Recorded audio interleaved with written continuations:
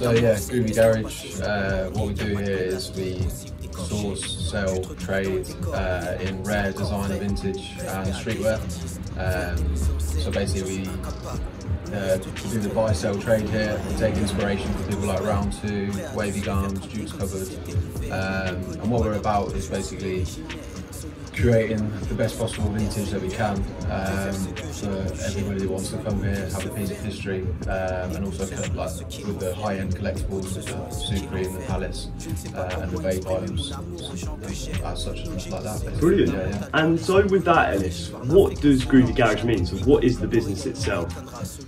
So the business in itself to us is an opportunity for somebody who maybe wants to get into fashion, wants to get into having accessibility of garms, maybe can't quite afford that high-end piece at new cost, and then we bring a bit of magic, a piece of history from, we've got items from right from the 80s up to like late 2000s, and I just think that gives an opportunity for... Yeah, I think it's what makes you unique. Yeah, definitely, and it's like, it becomes a more specialist shopping experience, and that's what we want. We want anybody to be able to come in here and just like feel a vibe, feel comfortable, and just cop some special. Excellent, brilliant. So moving on, Ellis, how did Groovy Garage as such get its such really unique name as Groovy Garage?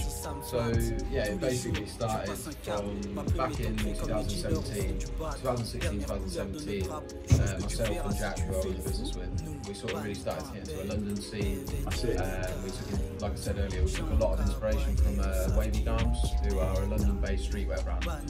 They do a lot of styling now, sort of come away from the garms. So we basically got into that scene, which they had pioneered from 2010 onwards, which sort of really represented the whole UK garage scene, and the clothing that went with it, like your old school Moschino, your Versace, and sort of like your retro came back as well. Absolutely, all your retro clothing. Yeah, definitely. And with that as well, what garments do you sell? Because I know you sell like jumpers, for example, and old sort of nice high fashion style t-shirts, but like what else do you sell as well? So yeah, we sell, I mean, our main brands that we probably sell are Stone Island, CP Company.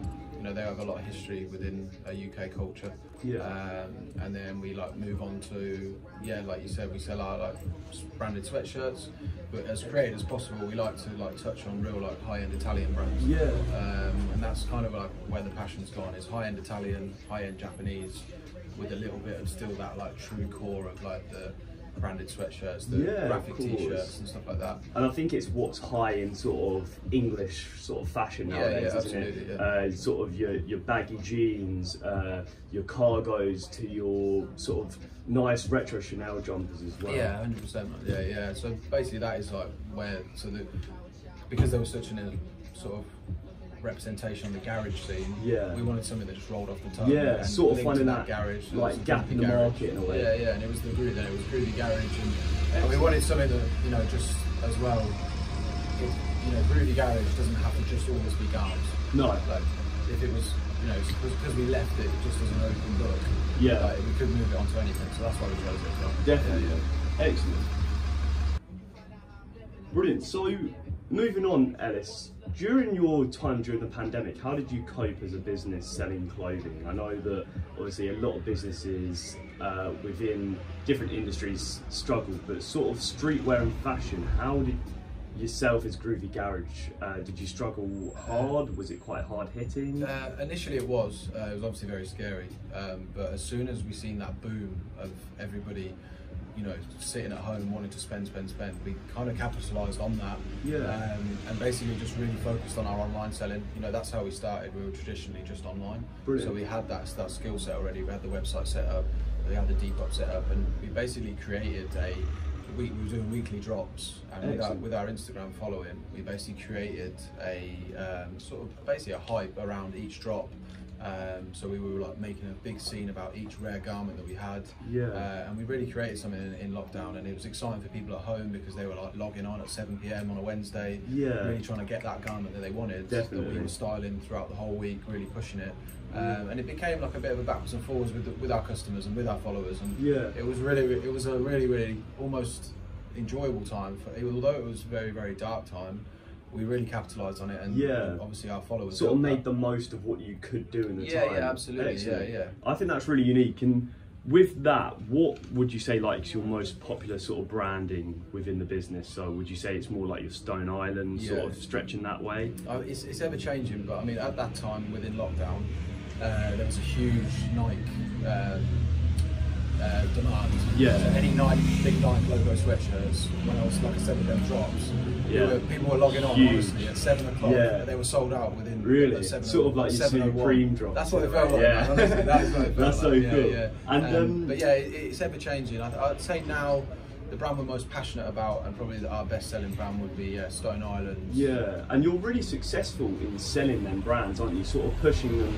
I know I went on your website yesterday, and I know I looked at your Nike and your Nike variation. I think that's why you're so successful as Groovy Garage yourself, selling your brands. I think because of the variety and rarity of like clothing you have in a way. Yeah, sure. Yeah, no, thank you. Yeah, we try and be like as varied as possible, so somebody can have a little bit of everything. Yeah, for sure. Brilliant. Hi guys, come in. It's alright. No worries. No worries. Hey.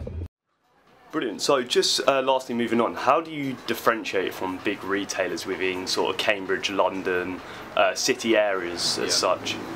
Well, I think in what we do, there's just so much passion, like so much desire to want to bring something special to places like Cambridge and our other stores in Kettering.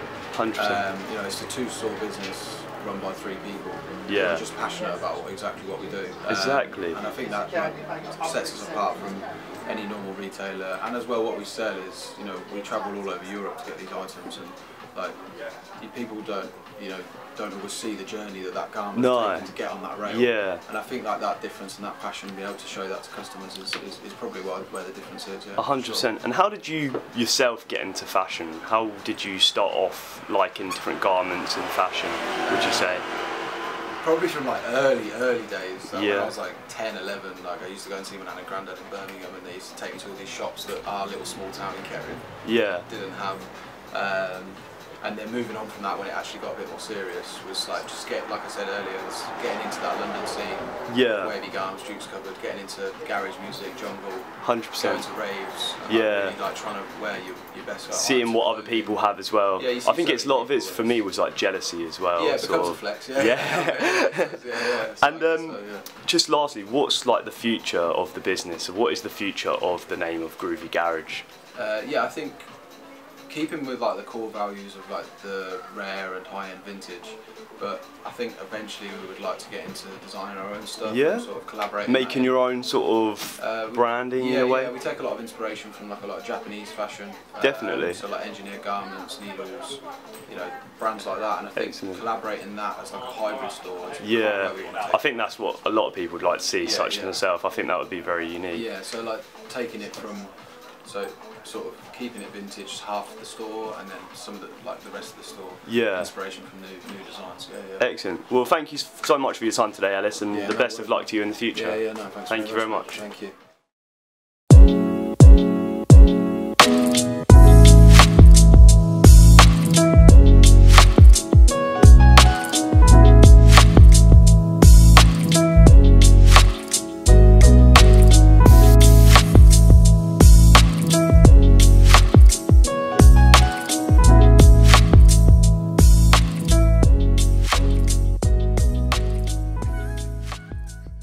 So hi Trevor, thank you for your time today. If you could just begin telling us like who you are as a person, so what you do. Yeah, well I've been here for the last 20 years, doing a job of basically buying the stock, merchandising the stock, and ordering for customers and special orders and things like that. Excellent, excellent. So to begin with, what is Dyson's and like what does the name mean? Right, well it started off as a family business. The shop opened in 1934,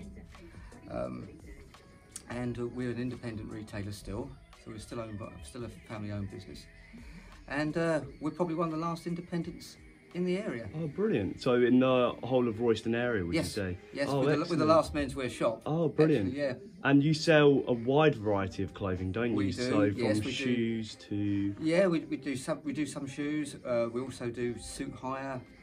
We do all the sort of classic sort of clothing, suits, jackets, trousers, and we do all the sort of fashionable stuff as well, like Lyle & Scott, Superdry, Ben Sherman. Excellent. So all the popular brands in the in the industry at the moment. Yeah. Absolutely. Excellent.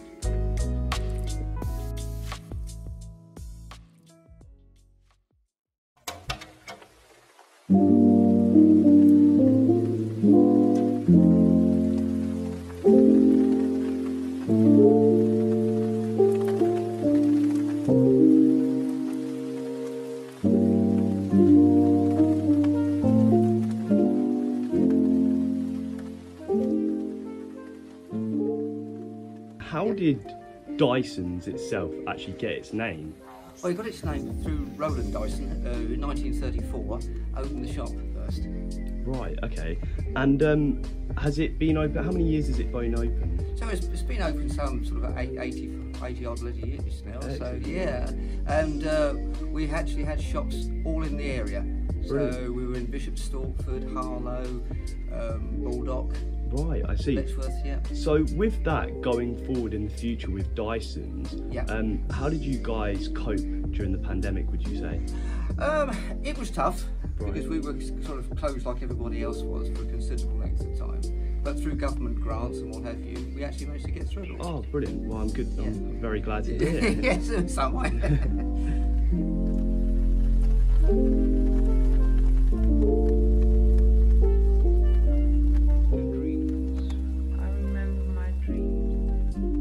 What specific clothing brands off the top of your head are sold within this business? Okay, well we do Gabici, we do Farah, we do Douglas & Graham, we're doing Superdry, we're doing Lyle & Scott, Right. we're doing Ben Sherman, so we've got a wide variety. Yeah, and I'd say sort of them brands are obviously your most common, most popular go-to brands, especially for me as well, I know. Yes. And how would you say this business especially is successful in representing them brands within the market of fashion? Well, we make sure that if we haven't got it, we will order it. Brilliant. So we go that extra mile for people. Oh, excellent.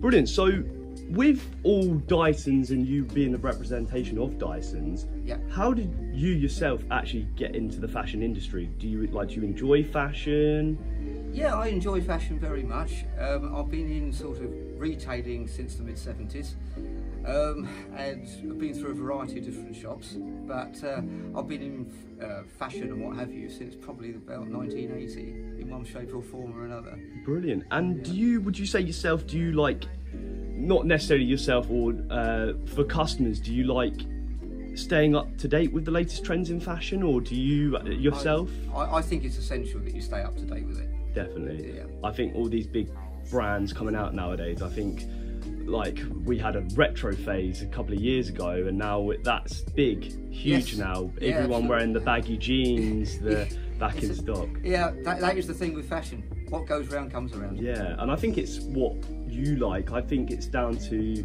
personal taste as well. So would you say an outfit represents yourself as your character? I think it does, because when you go to these companies, the range is huge. So you've got to be able to know your market. Definitely. And be able to pick out what you think is going to go.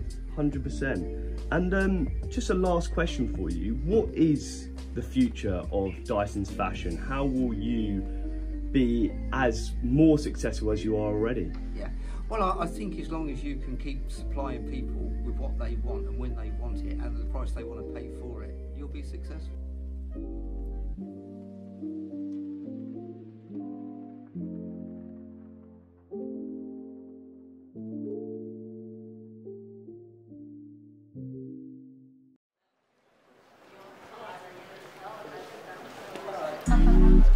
Yeah, yeah, yeah, yeah. Ooh, yeah, yeah, yeah, yeah, yeah, yeah, yeah, yeah. Goodness gracious, goodness gracious.